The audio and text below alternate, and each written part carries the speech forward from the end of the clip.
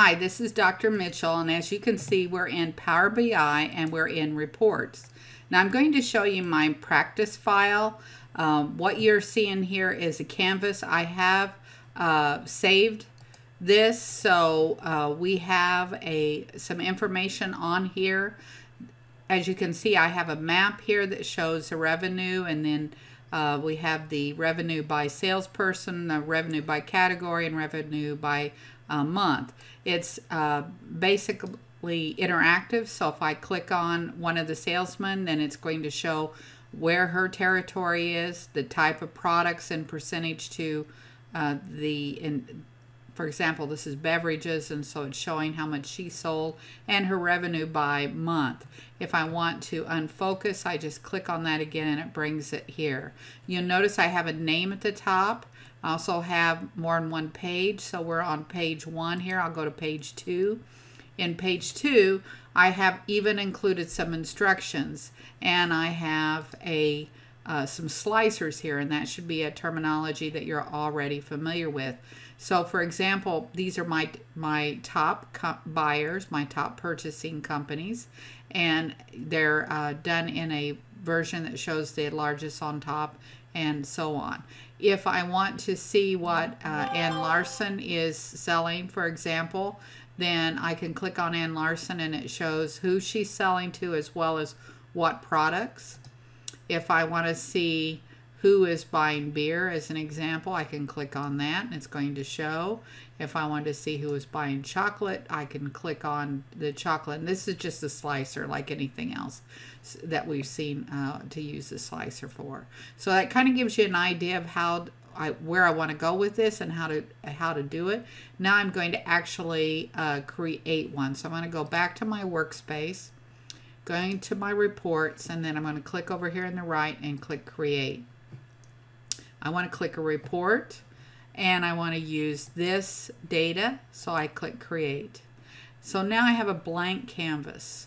So the first thing you want to do is you can lay it out. So I know I want to have my my map over here, and I want to move it down a little bit because I want to have a title, so I can put a title up here. Let me move that. And let's type ABC Global. I could add more information in here, like you might want the year. I think this is 2014 data and so on.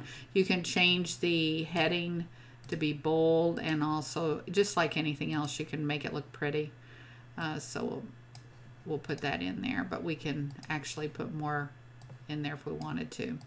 And so I've got this in here, and what I want to do now, as soon as you pick on this, you'll see you can tell you have a hold of it because it's got your little handlers around it.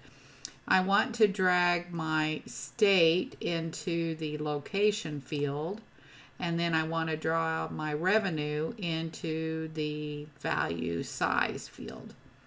And so as what you now have is essentially a map that shows the revenue, and I use state, but you could use city even. And then over here on this side, I'm going to put I want to kind of have a thing for the salesman over here, kind of like a slicer, but not quite a slicer because I want data in it. So on my axis, I will put my salespeople up here on that, and then my revenue is going to be my value. And as you can see, it's starting to come together. That looks pretty nice.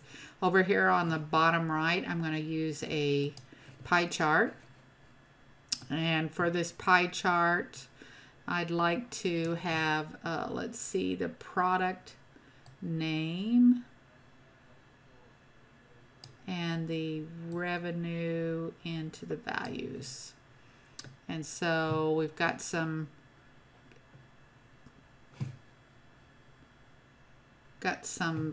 items in here that are going to show. And then what I want to put over here, by the way, when I click on this, if you go back in here and click a button, it'll right over the top of it. It's no big deal, but I just thought I'd tell you that. So now I'm going to go get a trend line.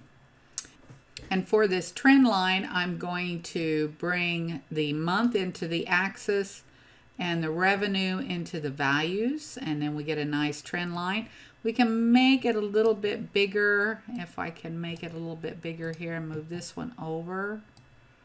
Although I'm getting that pretty small, what I'm trying to do is make the month show up as not at an angle, but you get the idea. And this is basically usable even at this point. I can click on this and see the data move. I didn't show you page 2.